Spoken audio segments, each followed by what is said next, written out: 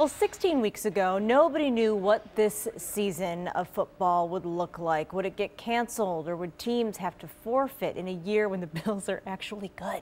Now, week 16 is here, and the Bills have done something they haven't done in 25 years. They've taken home the AFC East crown. Yeah, and as they finish out the regular season and prep for the playoffs, they're not only fighting to finish strong, hopefully get a couple of home games in the playoffs, they're also fighting to get fans back in the stands. And joining us live to talk about that, because the governor made a big announcement today, is Buffalo Bills beat reporter Vic Carucci and a columnist for the Buffalo News.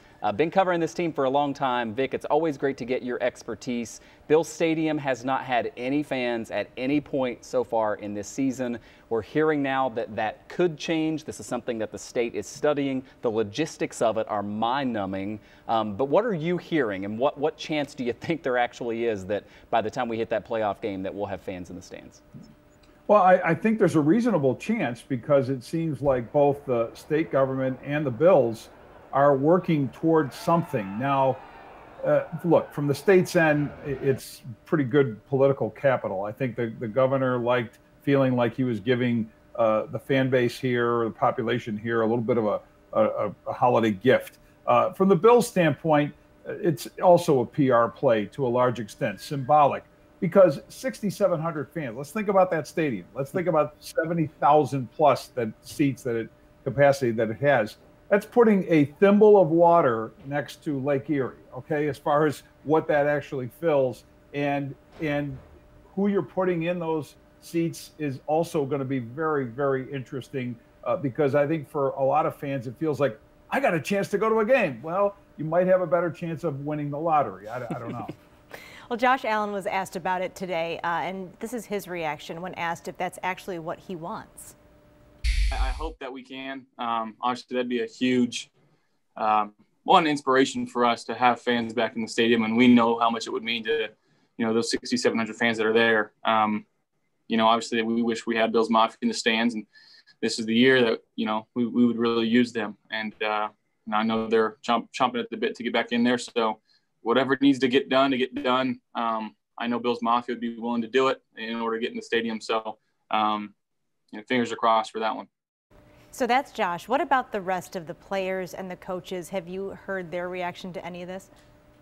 I mean, their general sense is they would love their fans to be there. They love engaging with the fans. The problem, though, I mean, it's a great thing to say, and it's what they should say. And I'm not doubting their sincerity, but again, let's look at the reality here. 6,700 people won't feel like a crowd. It just won't in that place.